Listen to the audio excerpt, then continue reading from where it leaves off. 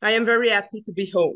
It was a week of fun in the sun for Maryse Plourde of Quebec's Saguenay-Lac-Saint-Jean region. 14 members of her family escaped the cold on an all-inclusive Sunwing trip to the Dominican Republic. But it was when they tried to get home the trouble began. Les autobus ne se rendaient pas dans les régions. She explains the airport shuttle bus never came to the resort on December 27th, the day they were supposed to fly back to Quebec at 4 p.m. After paying their own way to the airport, she says the group found out their flight was delayed.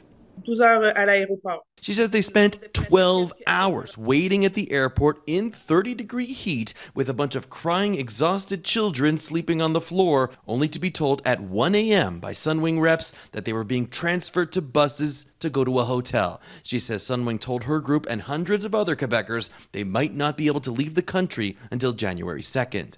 Mais le 29, on s'est rendu à l'aéroport. On December 29th, Sunwing sent them back to the airport in the afternoon, but that flight was delayed too. Another 12 hours of waiting until they nearly got on a flight, only to be told the pilot was too exhausted to fly. On est parti pour l'hôtel à 4h30 du matin. We left for a hotel at 4:30 in the morning, she said, and needed to be back at the airport at noon.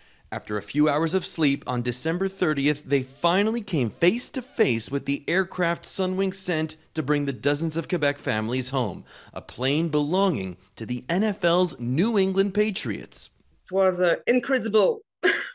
The group was in disbelief. Plourde quickly noticed the roomy seats intended for hulking football players.